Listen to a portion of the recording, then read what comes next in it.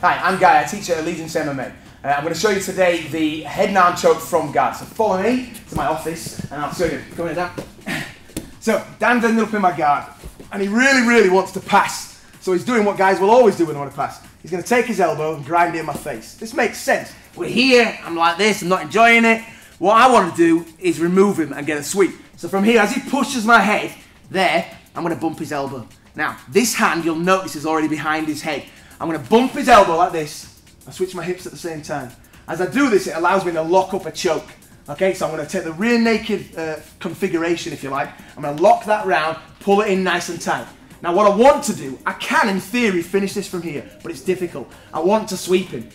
Naturally, he's going to fight this. So what I need to do is trick him. So I'm going to take this foot, my left foot, and I'm going to cut into his leg, almost like a reverse scissor. So I'll bring it down and cut it into his leg. What he'll do is he'll fight. As he fights to drive that way, to stop himself getting swept, I should be able to sweep him nice and easily this way. So I'll lock up my hands again, I bring my leg out, I cut in here. As he goes to fight that, I should be able to sweep him nice and easy there. When we get to our head and arm position, I'm just going to come around to this side. Just come around to me. When I get into here, what's going to happen is, just to talk about the finish, I've got my thing locked up. Now I'm already in my rear naked choke position. Again, you know, an inexperienced grappler, you can finish him just by giving a squeeze. Dan's not going to fall for that. So to finish this, I'm going to drop my shoulder into his shoulder. I'm going to let myself come down. I'm going ear to ear with him. I'm going to link my hands, squeeze, and take the tap.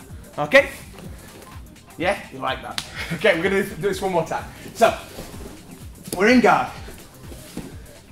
Dan's got his elbow in my face, he's grinding his way across, he's giving me a bunch of grief. I am not playing closed guard here, my hips are loose and I'm moving. As soon as that elbow comes a little bit on this side of my shoulder, I'm going to bump it. Okay, my hand's already set up to catch it. I lock myself in, I've got my rear naked position. Now I can't sweep him from here, he's too heavy and his base is too low. So I'll take my left foot and I cut into his leg.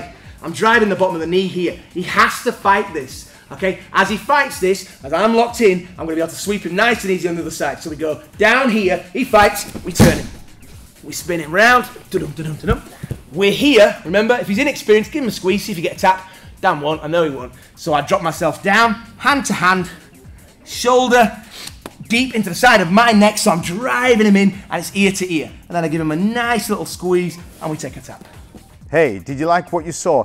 If you did, make sure you hit the subscribe button so you'll get some more notifications of that coach and his playlist. We'll see you on the next one.